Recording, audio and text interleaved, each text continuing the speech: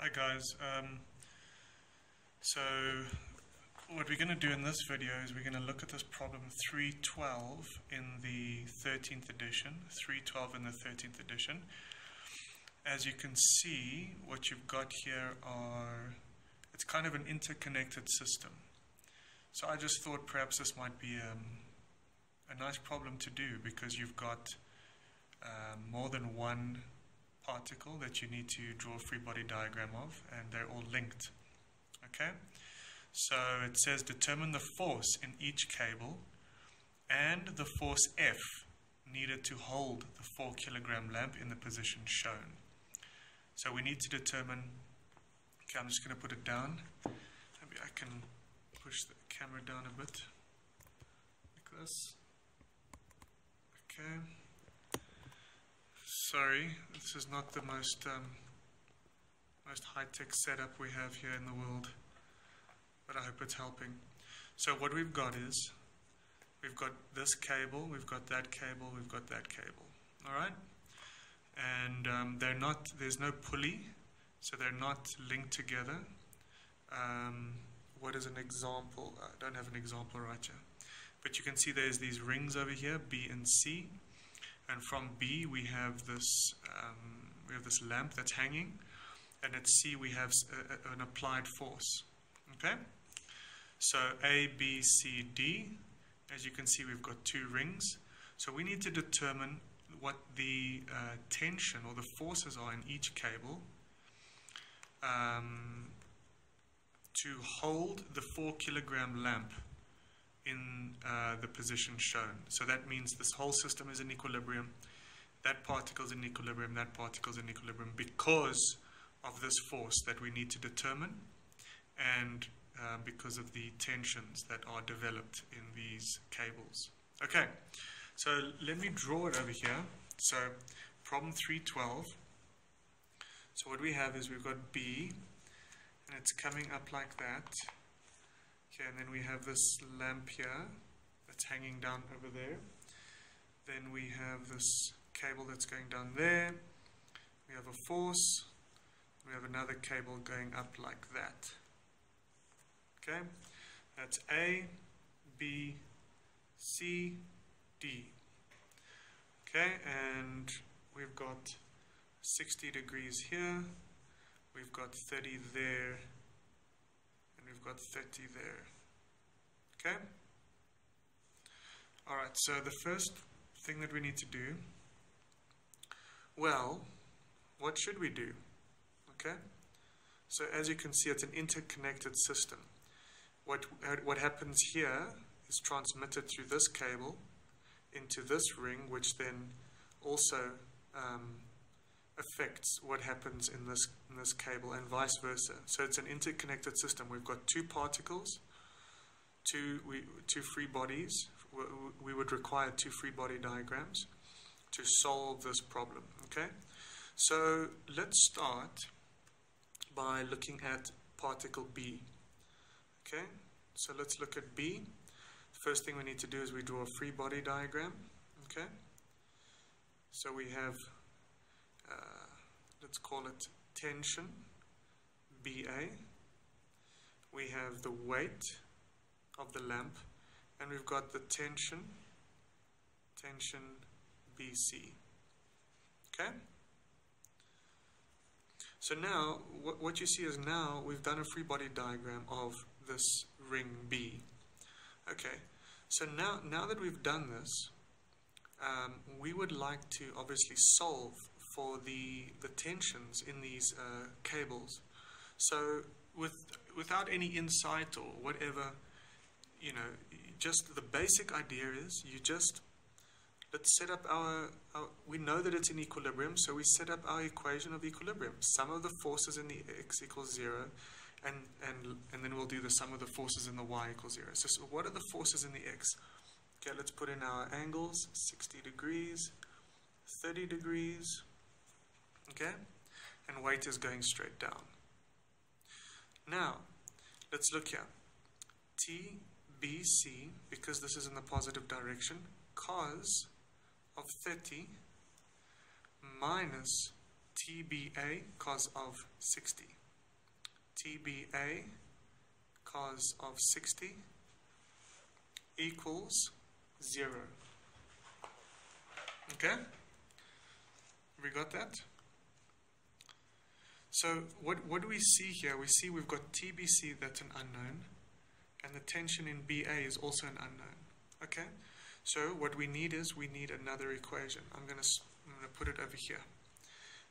Where do we get that from? We get it from this. Sum of the forces in the Y is equal to 0, right? Because we are in equilibrium. So what do we have here? We have TBA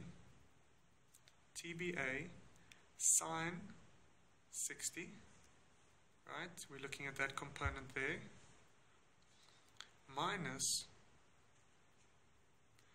TBC sine 30 minus the weight equals 0. So here again, we don't know what TBA is and we don't know what TBC is. The same two unknowns there, but we do know what the weight is. The weight is this lamp here is 4 kilograms. Okay, so we've got 4 times 9,81 gives us 39,2 Newton. Okay, so we do know what the weight is. So we've got TBA sine 60 minus TBC sine 30 minus 39,2 equals 0. Okay, so here we've got an equation with TBA and TBC. Remember, this is the tension in BA and the tension in this cable BC. Okay, tension in BA, tension in BC. Then previously we've also got this equation, TBC. Let's call this equation now equation 1. Okay? And let's call this equation 2. So we've got 2 equations and 2 unknowns. Okay? So let's look at equation 1. The reason why I'm starting with equation 1 is because it seems it's the simplest for me to get one unknown in terms of the other unknown. Okay? So what can I do? Let me get TBA in terms of TBC. Alright? So I will have TBA, if we rearrange this equation, we're going to have TBA cos 60 equals TBC cos 30, and TBA then equals 1,733 TBC. So what we've done is we have essentially just gotten the one unknown in terms of the other unknown force. Okay? Now that we've got this, let's put that into 2. So here we have TBA, and TBA is equal to that. So let's put that in, 1,733 TBC, but we still need to put the sine 60 in there, minus TBC sine 30 minus 39,2 equals 0.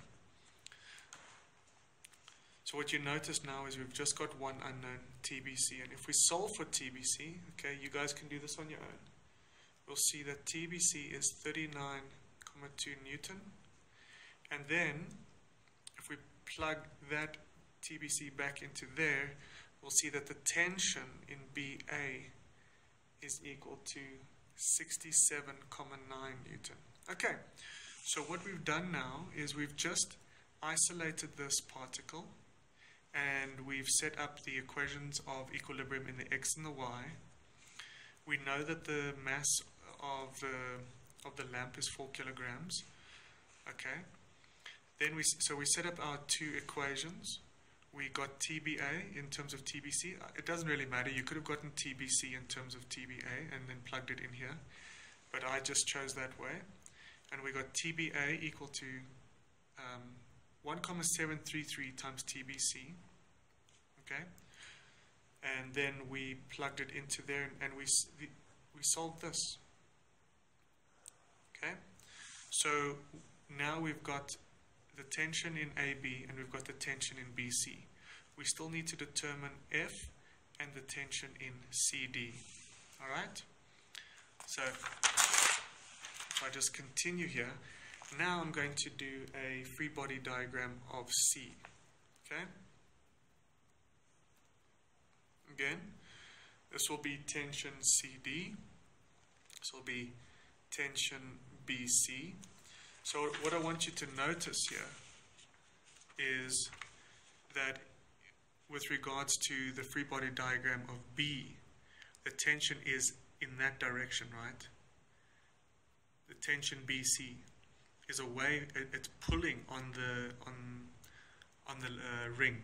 But over here, for C, you need to see that it's pulling on the ring C. So essentially what you're having is, you're having this, right? Because there's tension in the rope. If this is ring B and this is ring C, this is essentially what we have, guys. So please make sure that you have this, the directions of your forces in the proper way, okay? So this is the free body diagram of B, this is the free body diagram of C, and we have our force coming down here, okay? So for B, the tension is in that direction. For C, the force is in that direction, okay? So I hope that's clear, okay? Equal and opposite reactions, okay? So now that we've got our free body diagram of C, what are we going to do, okay? We already solved for the tension in BC, so we've got some information. So the point is, we used this, and basically the way I think you should try to always solve these interconnected problems is isolate the free body diagram that will give you the most information, okay, and that will allow you. You see, if you started with C, you would have had 3 unknowns and 2 equations. You would have had 2 equations from the sum of the forces in the x equals 0 and the sum of the forces in the y equals 0. You would have had just these 2 equations, but you would have had 3 unknowns: TBC, TCD, and F. Okay? However, because we started with B, we had 2 equations, but we only had 2 unknowns. So when you're solving these, try to look for that. Okay, ask yourself, if I'm going to solve this problem, how many equations do I have? I've got these 2 in this case. If you've got a spring force, you'll have a 3rd equation as well. Right? But ask yourself, how many equations and how many unknowns? How many equations do I have? How many unknowns? Okay? And then how do I link these 2 problems? I link it through this tension here. Okay? So now that we've calculated TBC, now we can solve this problem because we've got 2 equations and we're going to have 2 unknowns, TCD and F. Okay? So let's have a look here. Sum of the forces in the x equals 0. So let's put in the angles here, 30 degrees and 30 degrees. Now guys, what I'd like you guys to begin to learn to do in every class that you are taking, not only mechanics, but every class, learn to have an intuitive understanding of what's going on. If you have an intuitive understanding of what's going on, then it will seriously help you, because then once you do your calculations, you can look at your calculations and say, yes, that's right, because of my intuitive feeling, okay? Also, I guess within this intuitive understanding, what we have is just the ability to look at the problem and try to figure out what's going on. What do I mean by that? Well, if you look here, do you see that we're trying to solve TCD and F, okay? Now, if I look in the x direction, even without writing out TBC cos 30 plus TCD cos 30, can you just see that because these are the same angles, right? They're the same angles, and they're separated by a ring, and they're in opposing directions, can you see that TCD will equal TBC? Right? Let me write it out here. Minus TBC cos 30 plus TCD cos 30 equals 0. So can you see, if we divide by cos 30, we will end up with TCD equal to TBC. Okay? So this is the mathematical way, which is 100% correct. But just by looking at this, right, that force is equal to that force because the angles are the same.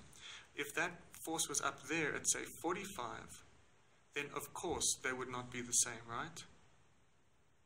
Just by looking at it. Obviously the x's would be the same, and okay.